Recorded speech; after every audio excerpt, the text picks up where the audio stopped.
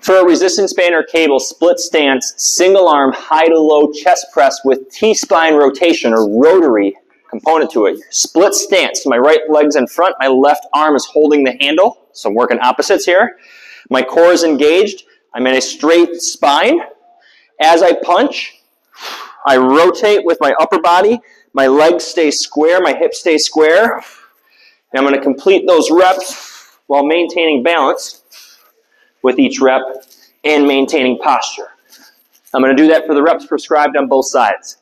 That's a resistance band or cable, split stance, single arm high to low, chest press with T-spine rotation.